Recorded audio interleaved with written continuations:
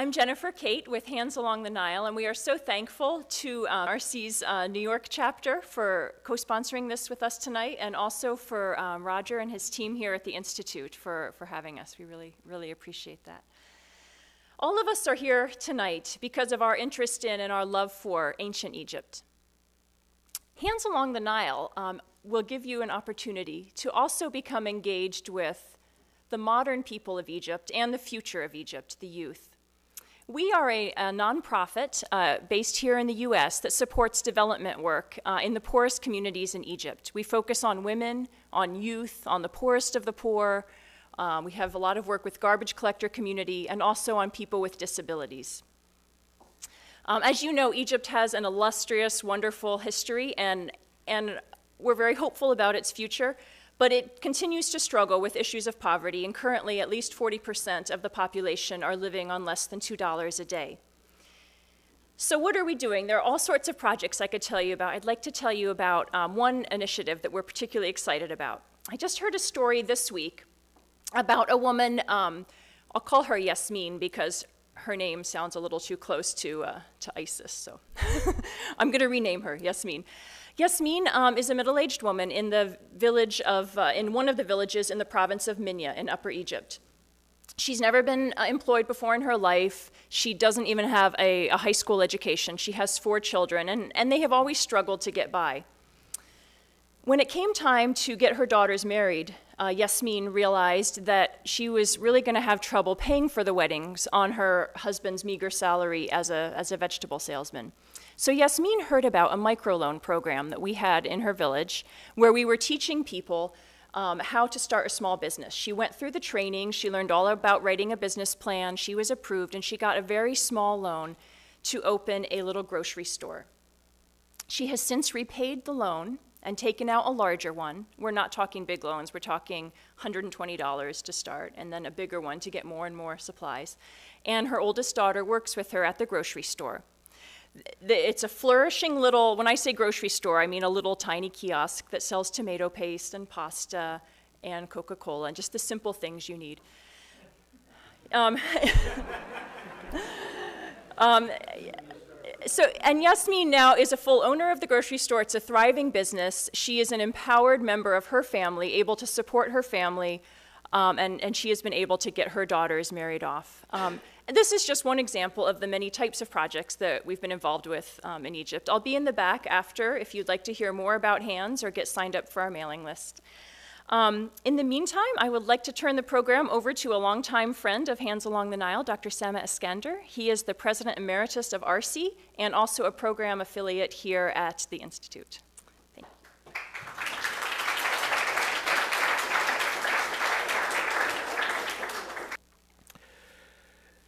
It's indeed my pleasure to introduce Dr. Bagnall, who is, and of course we know he's an internationally known leader in the field of ancient history and papyrology.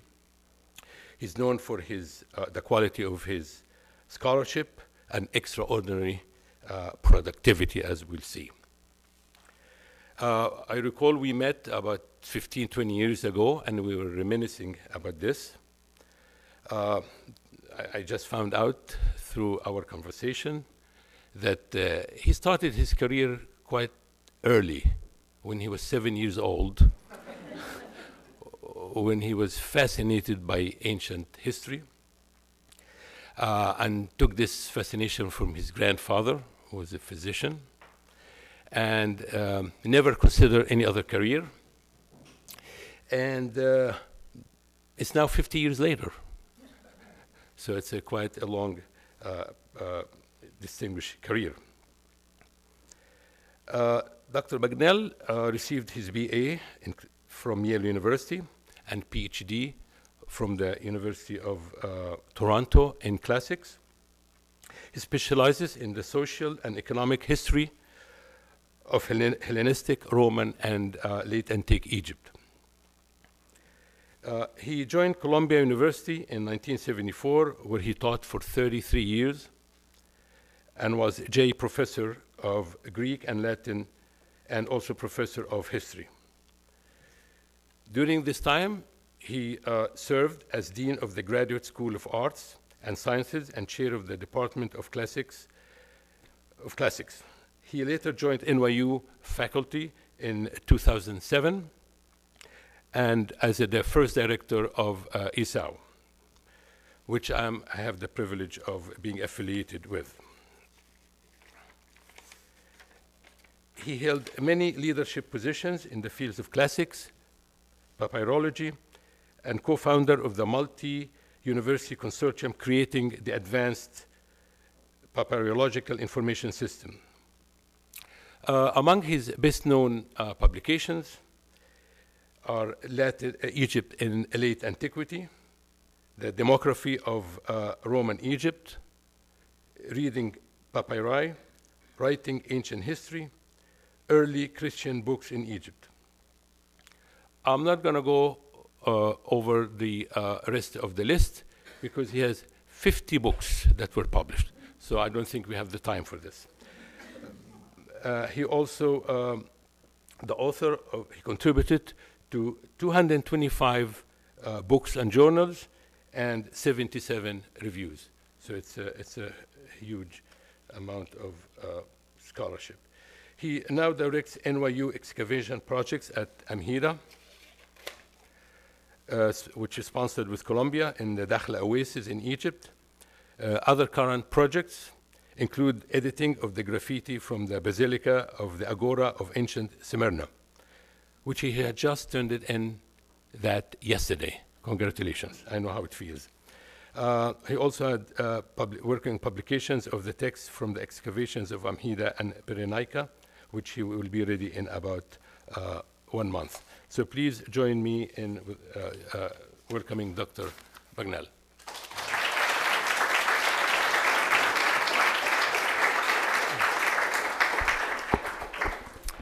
Thank you, Sameh. I might mention that Sameh and his colleague Ogden Goulet, also here at ISAW, just had a volume of theirs on Abydos appear a few days ago. So that's there's productivity elsewhere too. As the title of my talk promises, I'm going to concentrate this evening on the recent developments in our excavations at Amheida. But I need to put them in a bit of context, both for those who are completely new to it and perhaps for those who did not commit to memory everything I said last time I spoke on the subject. So I'll start out with a quick tour of earlier phases of our work, talk then about some of the new developments in areas we worked in the past, and finally turn to the newest areas that have just been opened up in the last few years. Amheida is the largest surviving ancient site in the Dakhla Oasis in Egypt's western desert. In antiquity, it was second to Mothus, modern Mut, but Mut now is covered by the modern town to a large degree, so most of that is, at least for the present, irretrievably lost. Dakhla was part of what the Greeks and Romans called the Great Oasis, which also included Karga. There's about 150 kilometers between Dakhla and Karga, and between Dakhla and the Nile Valley, several hundred. So it's a long way out. The Great Oasis is essentially a band of depression in the western desert plateau, which brings the surface several hundred meters closer to the underground water, and thus makes it possible for water to reach the surface through ancient springs and even now from wells. Back 7,000 years ago or so, much of this area was savanna with lakes, but it then dried out about 5,000 years ago and has been more or less the current climate since then. But in antiquity, even after this drying out, water still reached the surface pretty easily, either through natural springs or by digging fairly shallow wells, shallow at least by contemporary standards, when the wells can go down 1,000 meters or so. Settlement in Bagnall goes back to Neolithic times, and we do have some traces of that period at Amheida in the form of lithics that have been found in the immediate surroundings. But for us, the story essentially begins in Pharaonic times, and its early phases are so far anything except clear. Here is a plan of the site. Most of what you see on this plan is not what we've excavated, it's what's visible on the surface. And so it's been able to be mapped anywhere there wasn't a sand dune on top of it. I'll come back a little later to say something about our efforts to learn a bit about Amheida before the New Kingdom. But for now, I'm going to plunge in where we began with our excavations, which is in the Roman period. When you walk across the surface of the site today, you see shallow remains of walls barely peeking above the surface, and occasionally something taller. This is a Roman cityscape, and it is an inch or so beneath your feet at most. But there's usually 2 or 3 meters of sand there filling the ancient structures. Surface, as you can see, is covered with sand and with millions, perhaps billions of potsherds.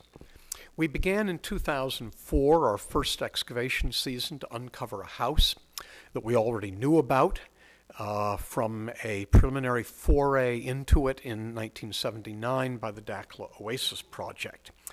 What they found then, just pulling sand away from the walls down to the depth of, I don't know, 1.5 meters or so, was published. This is a plan of the house. The lower part of this kind of square, that's the house proper, and then the upper part on the plan, annexes that got added on later. There is a view of it from the north. Well, we found when we excavated it that there was a lot more to that painted room than had been seen in 1979. But on the other hand, the paintings that had been spotted in 1979 in the survey had deteriorated during the intervening 25 years, partly because the site guards were only too willing to pull back the sand for any generous, open-palmed visitor. The house was about a 15-meter square, the residential core, with a room in the center that was sort of a traffic switching point, and then these annexes on the north side that I mentioned. It was built around 335 to 340 and abandoned somewhere in the mid to late 360s. So it's got a lifespan of only about 25 to 30 years, which means that everything in it is very well dated by most archaeological standards. Now, the undoubted center of attention in the house is this central painted room that was partly opened up in 1979. It had scenes on the upper part of the wall, figural scenes, and below the kind of stone imitation pattern that occupies the lower part. It turned out that some of the scenes were still in place on the wall, and others had fallen off, some of them in big chunks, some of them in small chunks, some of them in millions of fragments of very, very tiny amounts of paint. Among the scenes that were present on these walls now or originally were Ares and Aphrodite caught in the act of adultery. Here you see the gods looking on the scene. Helios, the sun, at the right-hand side, the snitch in the case, looking on, and the aggrieved husband off there to the left. And here you can see Aphrodite surrounded there under the covering, and Ares, name here. Ares, of course, is disappearing off to the right in a usual male talent for absence at the critical moment. Elsewhere, there is the scene that was above the north wall that you saw the stonework of earlier, now badly damaged, but showing Odysseus returning to Ithaca after 20 years away and being recognized by his servant Eurycleia. There's also a scene of Perseus and Andromeda. There's a scene, you just see a fragment of it here, that comes from Orpheus charming the animals with his music, and quite a lot more. You'll see a bit more of this later. The artistic quality of these paintings is on the whole pretty good. It's not quite, shall we say, up to metropolitan standards, the kind of thing that you might find in a millionaire's mansion in Alexandria, but not bad. Unfortunately, the same was not true of the technical quality. It was done on a very thin wash of white plaster over mud plaster, and this has not, even in antiquity, stood up very well. It was renovated once already during that short period that the house was occupied. So there were these layers of touching up and repainting, restoring the room. But you know, this is what life is like living in a mud brick house. So one shouldn't be terribly surprised. And after all, the plaster has many enemies. Its cohesion isn't very good. It doesn't stick to the underlying mud plaster very well. And of course, there are lots of insects around, very happy to eat the straw that was in the mud plaster. Termites, for example. So there are lots of problems to deal with. Along the west side of the house, rooms were painted in somewhat less distinctive, but still rather colorful patterns. The green room, which you see a bit of here, and the red room, very similar pattern, but a different color. And as you will see toward the end of this talk, this house was not unique at Amheida in having paintings like this. We also found, I have to confess, dearer to my heart than painting, in the house, quite a few ostraca, potsherds with writing on them, which seemed to center on an individual named Serenus. And a letter that was found in the first season from him to somebody else shows him asking for a copy of a decree that he had written. That could mean only that he was a member of the city council, because those are the people who wrote decrees. And this seems in keeping with the rather upper-class character of the house, including the rather lavish amount of Greek culture at stake. More traces of this man kept turning up in subsequent seasons, and his personality began to take shape. I could, in fact, devote the entire lecture to Serenus, and indeed I have done a lecture on his subject, but that's not what we're going to do this evening. We found that on the north there was, for some part of its existence, a school where Greek literature and rhetoric were taught, published some years ago in the Journal of Roman Archaeology by Paola Davoli, David Ratson, and Raffaele Cribiore. It had a wall with verses in Greek, heavily marked up with signs that would allow pupils to learn to write their own verse by imitation. And this is the first schoolroom of this kind that was ever discovered in Greco-Roman Egypt. So it's truly an extraordinary find. The school probably dates from around the time of the building of Serenus's house, because they share a party wall. So 335 to 340, somewhere in there. By mid-century, probably, the school was gone, and the building had been transformed into storage and into stables for Serenus's donkeys.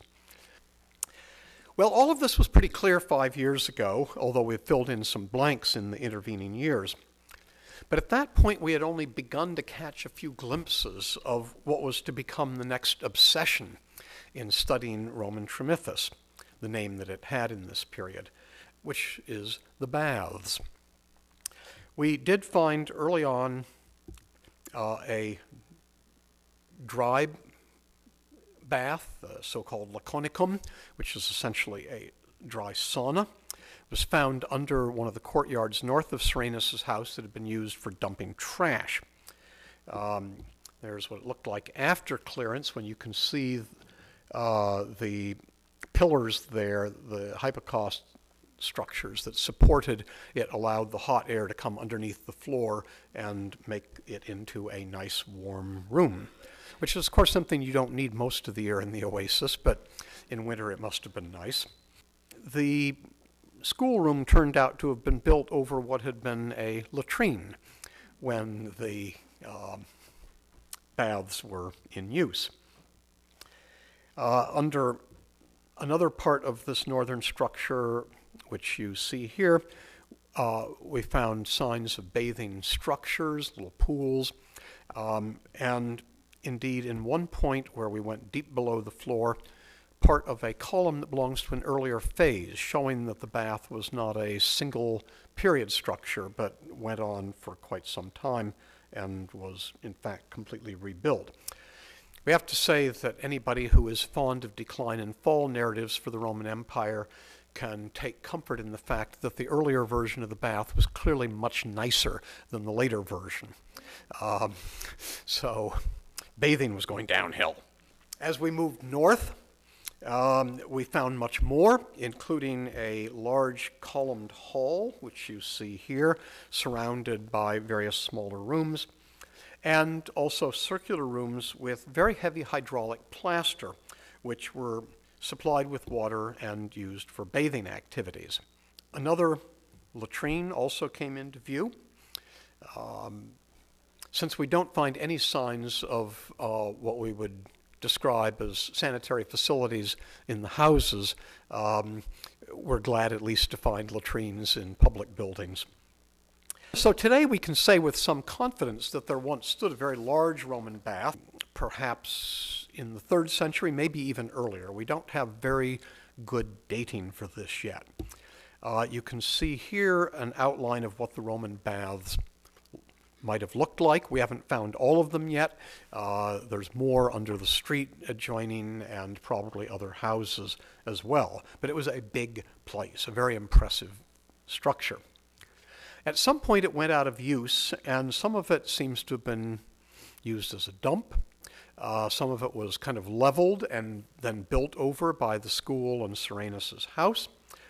But part of it survived and was then rebuilt in the 4th century, perhaps only after 350 actually, and turned into a smaller bathing establishment, more typical of contemporary habits in the early Byzantine world. And you see its plan here. That's, of course, what we actually see in its current form.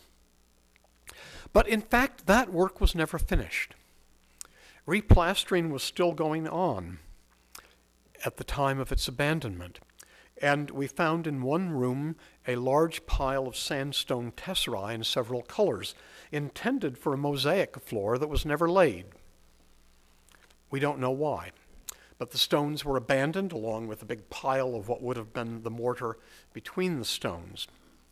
Now this is too bad, because there is not a single mosaic floor in the entire Western Desert, and in fact almost none in all of Upper Egypt. So we would really have liked to have had the only one. We have the only one, you know, in the planning phase, so to speak, but never actually executed. The roof over the large pillared hall, that's the upper part of it on the plan here, eventually burned and collapsed. But that may have been after abandonment. This proto-Byzantine bath was thus never brought into actual use. Anyway, this is still an area of discovery for us. There are a number of adjoining areas that we want to excavate to see what some of the other parts of the bath were, and get a better sense of it, because it's really quite an extraordinary structure and not really paralleled by anything else that's been excavated so far in the oases as a whole. If all goes well, we will return to the building this coming season. Now, Amheida was not, in fact, only a city of the 4th century A.D. And starting in 2005, we began work, which some of you may remember, on the hill where we supposed the temple of the god Thoth had stood. A temple already known to us to a small degree from the fact that some of its blocks were reused in houses in the nearby town of El Kasra, which itself was built to a considerable degree inside and on top of the ruins of a Roman fort that probably dates to the Diocletianic period, the late 3rd century. That fort has been studied quite actively in recent years by another mission, but what we have discovered is that the Temple of Thoth had been built and decorated in its latest form under Titus and Domitian, perhaps a little bit under later emperors, but their cartouches don't survive, so we don't know. But here are a couple of blocks from the reign of Titus and then from Domitian. The recent years' work, since we had gotten to that, has shown that this temple incorporated a large number of blocks from earlier temples on the site. And so now we've had a very rich harvest of these decorated blocks, a huge number of them, in fact, in 2014. And this has shown just how extensive these earlier shrines were, particularly those built under Amasis, the great king of the Saite dynasty, and Darius the First, the period when the Persians ruled Egypt. Of course, what we also discovered was that not a single one of these serial temples still stood. All had been torn apart and had collapsed into vast pits dug on the Temple Hill by local farmers looking for fertile soil to put on their expanding fields. That's what these pits look like. And you can get a sense of just how horribly complicated the hill is. And I see Roberta Casagrande Kim trying to smile in the memory. The black outlines here are the pits, and the red are the stone blocks that were found, filling them and spilling all over the place. An enormous mess. Our lead Egyptologist, Olaf Kapper, has been for several years assembling the blocks of these dismantled temples inside a wonderful structure built with the financial support of ARCE's Antiquities Endowment Fund and designed by our architect Nicholas Warner. So many were found in 2014 that this building is no longer large enough to hold everything and display what we have to show the world. So we would like to expand it now. But someday we hope it will be complete after we find the funds.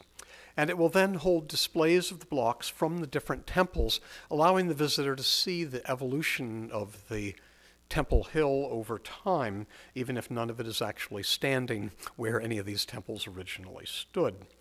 And that's a sacred landscape that we can trace quite well over a period of about 700 years.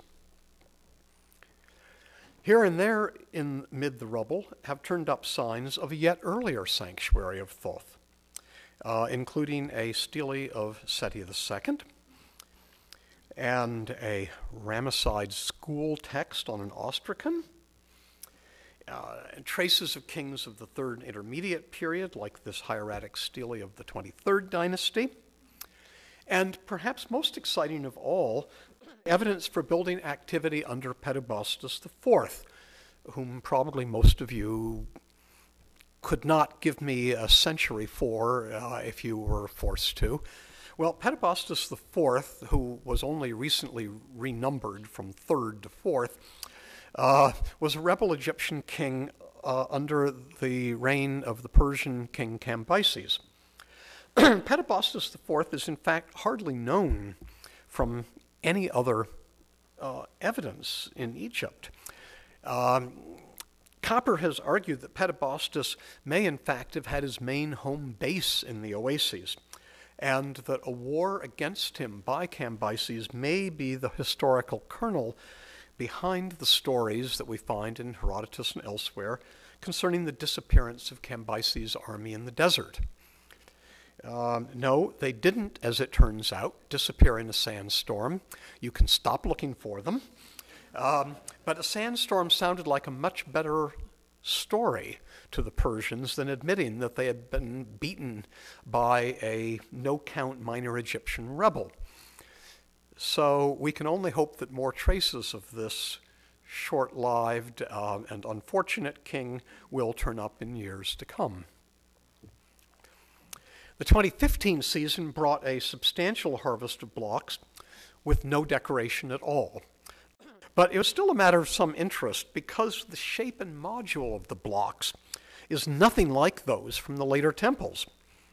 And a large column base that turned up is, in the view of Paola Davoli, the archaeological director in command of all the field operations, likely to belong to the New Kingdom.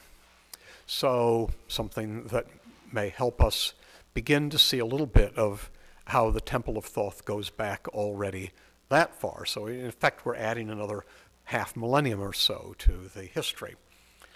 It seems likely, actually, that there was a structure at the west end of the temple, perhaps a contra-temple, in the Roman period, and that it was built out of the blocks from a New Kingdom temple. Recent years have started to give us an idea even of pre-New Kingdom Dakhla. Now, we have long known that it existed, in part because magnetometry, some years back, that this has a vague outline of a rectangular structure running from lower right to upper left, which is about 50 by 100 meters, so this is a pretty good sized structure. Still buried. We don't know exactly how deep, but the magnetometer experts thought 5 to 10 meters down, so not exactly a quick and easy excavation to undertake. So it's still buried, but there were also in it some anomalies that suggested ovens. Well, it turns out we do have ovens, and we have an uncountable number of bread molds that must have been baked in those ovens. And indeed, there you can see an oven. We actually excavated an oven this year. Now, ovens are not generally regarded as very sexy things to excavate, and most archaeologists steer clear of them.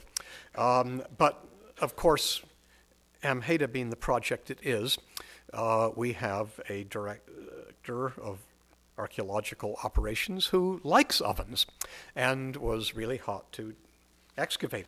Our archaeobotanist found traces of grapes in it, and we're a bit puzzled by this. We don't quite know what they were doing there, if it's just grape stems being used as fuel or what. It is clear that at least by the Second Intermediate period, and quite likely earlier, we think perhaps as early as the Old Kingdom, there was an extensive bread production facility on the site, probably within that ghostly enclosure that was in the previous slide.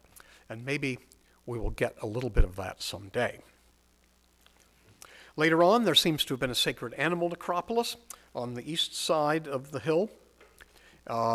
We've known this for a while, but it was only this year that Salima Ikram and Megan Spitzer were able to come and open up most of the clay coffins, of which you see one in the corner in this slide, and extract the bird bones inside them. They found that one of them had whole skeletons, including an eagle and ibises. Now, ibises we expected, because the ibis is the bird that represents Thoth. But the eagle was something of a surprise. Others had more miscellaneous rag bags of bird bones, including chickens, which were not sacred to anybody that I know of, but also raptors. On the gruesome side, Megan reported that some of the bones in the miscellanies had been gnawed by rodents, which suggests that they'd been lying on the ground for a while before they were scooped up and dumped into the coffins. That doesn't give you a good feeling for what some of the faithful who were paying for these things might have been getting for their money. We don't yet have a good date for this cemetery, which also produced some very nice figurines of Osiris and some miniature pottery offering bowls. The estimates have ranged from late period to late Ptolemaic. I'd like to come back to this area at some point and see if we can get better stratigraphy here. But at any rate, Pharaonic Amheida is coming into somewhat better focus. And we began this year also a systematic study of the pottery found on the hill. Now, this ceramic material has no good stratigraphic context, but nonetheless, taken all together and sorted out, it begins to give us some sense of the chronological range of the settlement. All of this represents further development of initiatives that were underway before the last time I spoke to ARCE New York, and indeed before the revolution of 2011, which shortened our season that year to 1 week before we were dramatically evacuated. We have since had 4 seasons, each fraught with uncertainty until a late stage because of the constantly changing security situation and the equally unstable regulatory and bureaucratic climate. The xenophobic Minister of Antiquities under Morsi, for example, announced that we could not bring undergraduates for a field school. There went our tuition-driven funding model and a great deal else. But we have managed to work, nonetheless, in all 4 of these years, and the last 2 have been notably successful despite all of our advanced worries. One major new area was a structure a little to the east of the baths, which is indicated by the arrow on that plan, situated on a low rise, which, when we looked at the plan even before excavation, rather strongly suggested that it might be a church. After the excavation by the Dakhla Oasis project of 3 churches at Kelis and the long-known church at Dar Abu Meta, and Nicola Aravecchia's excavation of a church at Ain el-Gadida, it was hardly a surprise that we did in fact find a church. This was excavated in 2012 and 13 by Nicola with a small team. Various circumstances have conspired to make it impossible to continue in this area the last 2 years, but the entirety of the building itself has been excavated apart from substructures under the rooms that you see labeled as R12, R4, R3, and R2 here. We are able to say that the structure is indeed a church, built in the 4th century, probably around or shortly after the middle of the century, with very deep foundations, capable of supporting a heavy building. Here you see a general view of it, and here you can see the deep trench that we took down. The foundations go all the way to the bottom of that trench. So it must have supported a fairly heavy superstructure, not just a kind of 1-story Quonset hut church or something like that. Its main part consists of a nave with side aisles and a western return aisle, fairly typical basilica pattern, with its main entrance at the west end. At the east end was a platform reached by steps from the side, as you can see here, which had then provided access to the usual set of rooms, the apse where the service would be led, and side pastoforia. The walls of the church were lined with benches. The only one surviving well is along the south side, which you can see here, but they were certainly along the other sides as well. As you can see here also, the walls of the church were covered with white plaster, but of course there might have been something more higher up because the walls don't really survive to any great height. What did survive was a considerable part of the ceiling made with palm ribs and with a coating of painted white plaster, which had all collapsed onto the floor, where, of course, as always, we found it in a million fragments. Some of them are still there, in fact. But enough was retrieved that we were able to reconstruct it. Here you see some more fragments. And here's the reconstructed drawing done by Dorothea Schultz.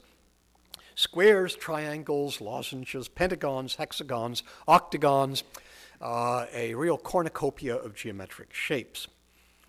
There may have been a simple vegetable motif around the geometric design, which seems to us to have been intended to create the impression of a coffered wooden ceiling, which it wasn't. On the south of the church proper was an extensive complex of rooms, preserved in parts, as you can see here, severely eroded in other parts.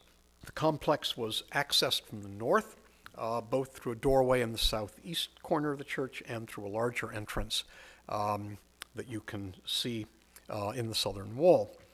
And as you can see, there were the doorway from the church there led to some steps, of which you can see the first few. That went up to a lower landing and then would have gone up to the second floor. Well, we don't know what was on the upper floor, maybe just more rooms, but perhaps there was a gallery as well. It's a little hard to say for sure. 5 burials were found in the church, both in the nave and in the aisles, and at least one of them in the southern complex. 4 of these have so far been excavated, and I'll say something about their contents in a moment. Of the rooms that served as the pastoria and the sanctuary, almost nothing remains except the vaulted substructures. And you can see part of one of the vaults here. This one has been excavated, and we found the mud brick superstructures of 3 more tombs in it. These await excavation in a future season when our physical anthropologists can be present to deal with the bodies that we assume are still there. In all likelihood, the 2 rooms next to them to the south also had burials in them, so we will have a bumper crop if we can once get them emptied. Now, the burials excavated so far, you can see some of them here, are consistent in type. The bodies are all laid on their backs, oriented with the heads to the west, so as to face east upon rising, a typical feature of Christian cemeteries. There's another one. No evidence of coffins or of biers or anything else, but in some there were remains of textiles, suggesting, of course, that the deceased were wrapped in shrouds, as we would expect. In addition, plant remains tentatively identified as bundles of myrtle and rosemary were found on the human remains in the best preserved of these. Tomb 1 contained an adult male, about 45 to 50 years of age, whose skeleton showed significant pathologies, including healed fractures, fused bones, and evidence of sharp force trauma. The skeletal remains in Tomb 2 belong to a juvenile female, roughly 16 years old, with no major pathologies. Tomb 3 was a burial of an adult female, 25 to 30 years of age, with very well preserved hair. And in Tomb 4, a 35 to 40-year-old male individual who had intact hair that showed signs of treatment with henna during his lifetime. And these have collectively led us to see this as a funerary church, which housed persons of both sexes and not only high-status adult males, as one might have imagined. That is to say, in a regular city church, one would imagine that one would get clergy and possibly donors. And really nobody else would be entitled to that. But this is perhaps comparable to the West Church at Kellis and also to the church in the cemetery of Bagnall in the Karga Oasis.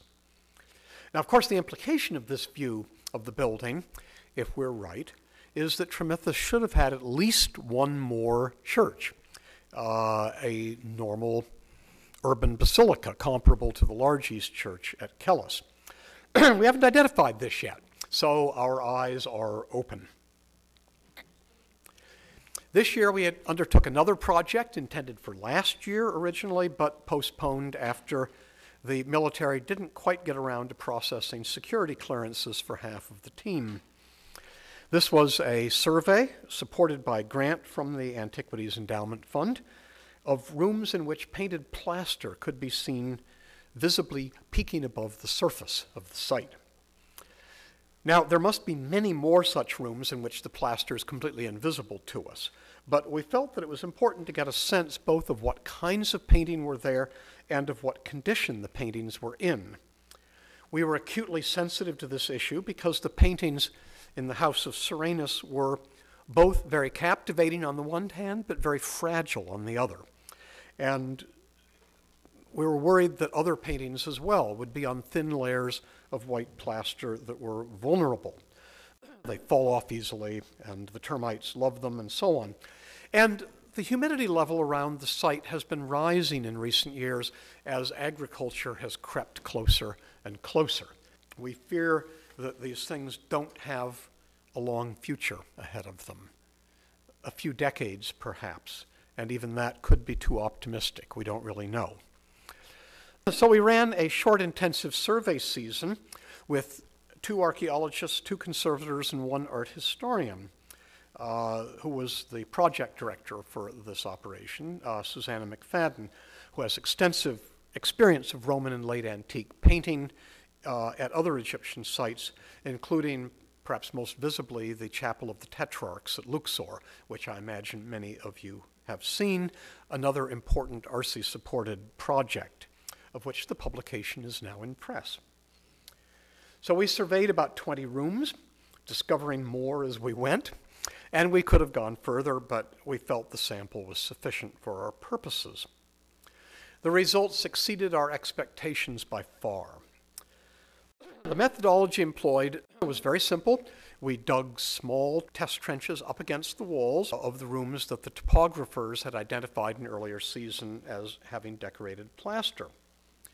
In order to maintain the integrity of the archaeological contexts, no more than 1 meter of windblown sand was removed from each trench, usually less. In fact, the plaster revealed was cleaned and consolidated by the conservators, and all of the related features, the walls, the deposition units, and so on, were properly documented according to our usual excavation protocols in the space of a single day. And the trenches were then backfilled. The removal of just this small amount of sand was more than enough to assess the condition of the plaster and reveal its decorative motif. So you can see here, these are the areas in which we worked. 5 buildings, 19 rooms, 33 trenches. Of these 33 trenches, only 5 revealed undecorated white plaster. The rest of the 28 had a rich corpus of decorated plaster, including a colorful variety of motifs. Molded stucco, for example, as you can see here. Figural only in one case, where there was this very nice head in the middle of a medallion, but otherwise non-figural, some of which are quite similar to those known from the House of Serenus, particularly in the green room and the red room. And here you can see that you've got the same kind of pattern here below the upper border. Others bear striking resemblance to some of the houses at Kelos, nearby site in the oasis. But others are so far unique to the oasis. This essentially seems to be kind of like an oriental carpet pattern with these bands parallel to one another coming in. You get an imitation stonework, not the kind of polychrome marble that we get in the House of Serenus, but something looking more like ashlar masonry. And then the very bright colored bands here that look actually very similar to a fabric that we looked at the other day for a sofa covering. So, given these results, what are we going to do? Well, this we don't know. It is a real conundrum. We would, of course, like to excavate them all and record them all very fully before the humidity gets to them. But what then? Would we just backfill them, as we have the House of Serenus, restoring them as possible to the status ante quo? Should we try to apply treatments and coverings that would make them able to be visited?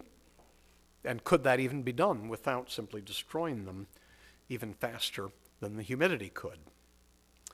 Well, our approach in the case of Serenus's house was, in fact, so far, to backfill it and put a covering on the central painted room.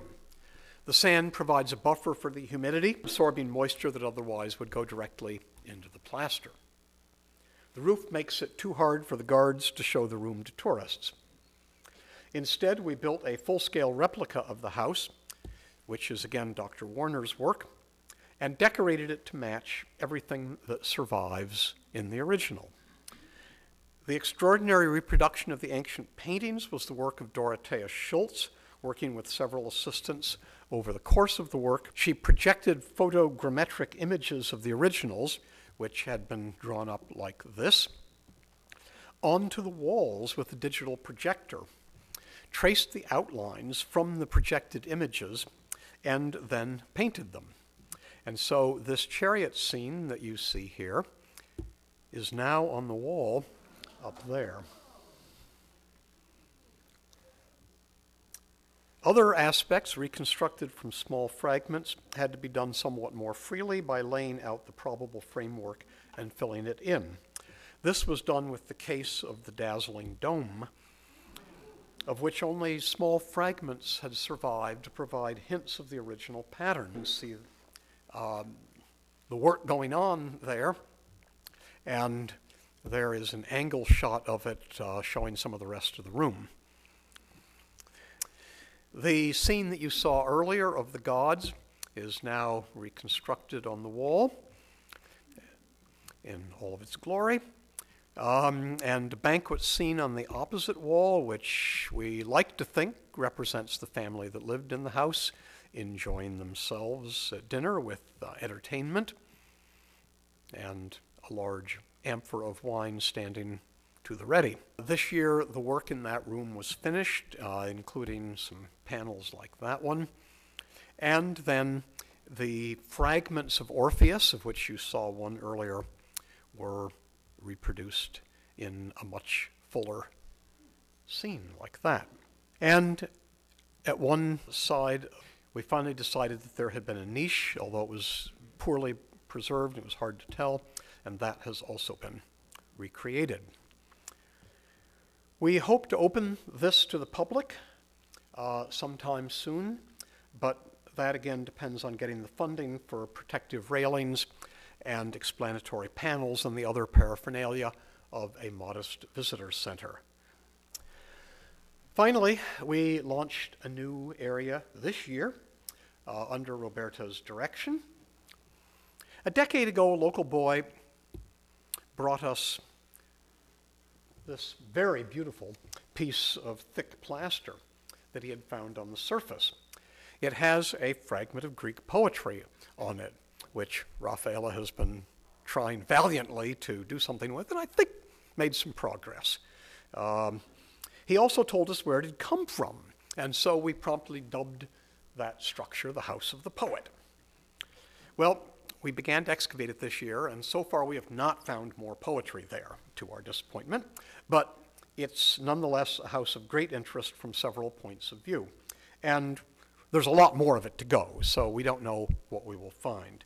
It's about triple the size of the House of Serenus, roughly 30 by 26 meters, really very, very large, with at least 12 rooms. And only a small fraction of it, you see here, got done this year.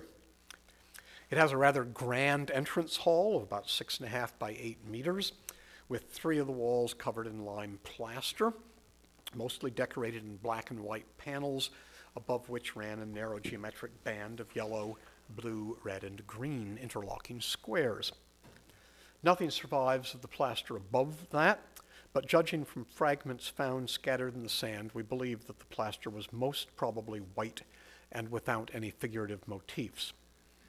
Several modeled decorations in gypsum, mostly palmettes and volutes, were found during the excavation, probably part of a modeled stucco cornice, placed still higher on the walls beneath the flat ceiling. The room also opened into the southern half of the complex via 2 monumental pilasters, also covered in black plaster, which had niches on the north side with an image painted below, a man holding grain ears on the western pilaster. Because of the fragility of the remaining plaster, preliminary consolidation was carried out, excavation was halted, and the room was partially backfilled. Other rooms also seemed to have very fragile plaster, and we deferred them to future seasons when we can have a larger team of conservators on hand. In the southern half of the house, room 7 constituted the monumental fulcrum of the house, occupying a space of 9 by 7.7 meters. At the center are 4 columns, of which you can see remains, one there, which supported a flat roof composed of wooden beams and covered in white plaster. Due to the room's large size, the excavations this year were limited to removal of a very large collapse of mud bricks and the column shafts, which I don't think I need to point to for you to see, in the western half. Once cleared of the debris, looking very beautiful, the western perimeter wall turned out to be articulated by 5 deep, tall niches covered in white lime plaster. On this plaster were drawn figural and Greek textual graffiti, most notably the image of a ship, as you see here, a Roman military ship, in fact, and a trident-wielding man. The last 2 weeks of excavation here focused on room 1, the easternmost room of the house, which, as you can see, also had a fair amount of collapse. In fact, several layers of wall and vault collapses were removed. In order from top to bottom, first the collapse of the second floor's western wall, which is what you see here. Then the collapse of the second floor's pavement, and then deposit there. So the pavement had a lot of fragmentary jars, various complete jars, some of them still sealed by mud stoppers with embedded Greek ostraca, even something for me. Here you can see several of the jars, these sort of submarine jars that are very typical of the oasis. And we now know exactly what they looked like with stoppers on top. The one at the lower left is perhaps the best preserved. And there is a close-up. And you can see the gigantic mud cone that's put on it with the ostracant stuck into the top. There's a detail of it. These ostraca contain information about where the wine came from, what year it was from, and usually who produced it. Just the kinds of things you'd find on a wine label today. And we have a lot of these from Amheida, but most of them don't survive with the stoppers, let alone with the jars. So normally we don't have a complete view of them. There is the first floor vault collapse. More beautiful stuff to be drawn carefully, recorded with magnetometry, and removed. And then finally the west wall of the first floor, and the first floor occupation layer. It kept going and it kept giving.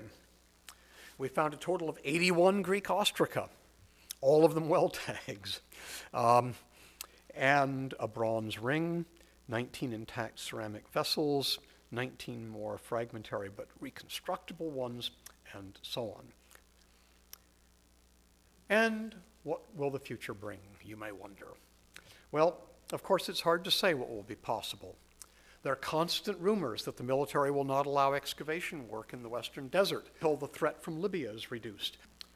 But if all goes well, we have some immediate business to finish. The east end substructures in the church and the adjoining courtyard. The area between the baths and the school and the adjoining street. Preparing the House of Serenus and the Temple Blocks building for opening to visitors. Continuing work in the house begun this season, Building 10, which is likely to go on for several seasons given the amount of fragile plaster that we have to contend with. In the longer run, we clearly need to find the human and financial resources to tackle the large number of buildings with painted plaster before they vanish before the onslaught of moisture. That is a project for a decade or more. and I cannot yet see a clear path to how we're going to do it. More broadly, however, we have a diverse and very able team that will, over the coming years, be taking over the responsibility for directing the excavations that has been mine until now. This kind of generational transition, which will extend over the next few years, is a major challenge for any enterprise, and we are discussing what form it will take.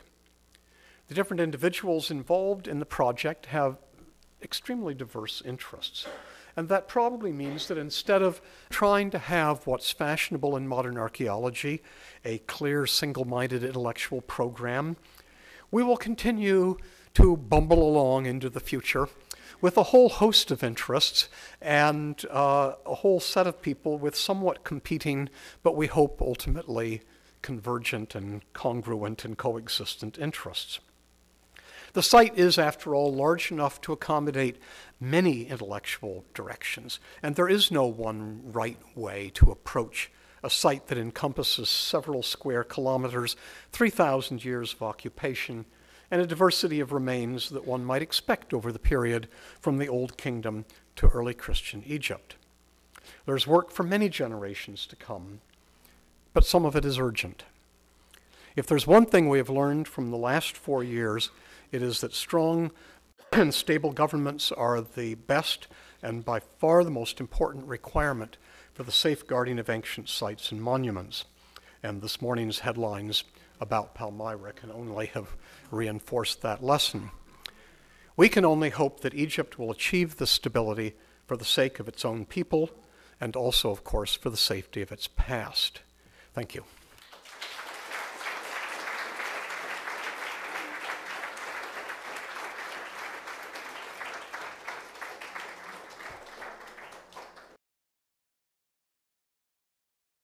The text is previously unknown poetry, mostly elegiac couplets. It is heavily didactic. It is urging the students to persevere and work hard in their labors and to follow Heracles' example in working hard, to emulate, to cultivate the muses and blah, blah, blah, right? So it's sort of self-reinforcing didactic examples. There is also on another wall some verses out of Book 4, is it, of the Odyssey, and also a very curious passage that seems to tell in different words an anecdote that is found in a work of Plutarch. There's also a graffito in the house verse from a lost play of Euripides. So there's a fair amount around. Yes? You said that you found... Well, there is one circular structure that we believe is a well built out of baked brick just a few meters from the house of Serenus. There are other abandoned ancient wells and spring mounds dotting the larger site. So it's clear that there were a number of wells that were in very, very close proximity to the urban occupation. So they didn't have to take the water very far. Just the baths? Yes. The baths would have required a lot of water. They would have required also a lot of fuel and a lot of money. And we don't know why they were abandoned. We would really like to know that. Yes. Well, Dakhla was beginning to take off as a tourist destination before the revolution, and outside moneyed interests had spotted it as the coming thing and built several tourist class hotels in the oasis, which now sit largely empty. It doesn't help that there are still no flights to Dakhla. There's an airport, but there are no flights. There are flights 2 days a week to Karga, which is 2.5 hours away, but those flights run only if the company which runs them, Petroleum Air Services, feels like putting them on, and they cancel them without notice from time to time, and you can't book them more than a week in advance, and you have to go to their office to book them also. None of this makes tourism easy. Now, the tourists who came, to a large degree, tended to come as part of desert tours where they would come through Baharea, then Farafra. They'd come in four-wheel drive vehicles, and all these people would go off road in the White Desert and camp out. And so you would get a combination of this sort of desert tourism with the cultural tourism. But because the off-roading has been prohibited by the military in recent times for security reasons, that whole traffic has dried up. And we're hoping that by the time we get done with the stuff we have to do, people will start coming again and visiting what's there. Yes. We don't know. Well, the site was abandoned, but the oasis was not. People continued to live there. It remained a Christian enclave quite late, converting to Islam only in the medieval period. But it is certainly the case that the extent of habitation diminished. And we don't know whether that was environmental or security driven or what. That's one of the great conundrums that we continue to wrestle with every year. Yes. There is much more rain falling now than there was when I first came to Dakhla in the 1990s. And this worries us a whole lot, of course, from the point of view of the survival of mud brick sites, and also, I have to say, of our own structures. You know, there was a horrendous storm last year after our field season that collapsed one corner of the House of Serenus replica, which we rebuilt at enormous expense this year, and did grave damage to our excavation house, part of which has also been put right at very considerable expense. I can't afford too many more natural disasters like this, and in fact we have not yet finished making good all of the damage to the dig house. There's probably another $50,000 or $60,000 worth of work to put that completely to rights, although it's habitable. So right now, the climate has become somewhat different from what has been experienced in the recent past. But as far as we can see, overall, the climate isn't greatly different from what it was like in the Roman period. Though even that certainly varied from time to time. We're beginning to get a lot more climate information about antiquity in recent years, and that suggests much more fluctuation and a much higher impact from those fluctuations than people used to think. There are a couple of Christian graffiti that we found up on the Temple Hill that are probably 4th century, and there are a fair number of Christian names in the ostraca, and one ostracan that I think is an account probably belonging to a monastic establishment.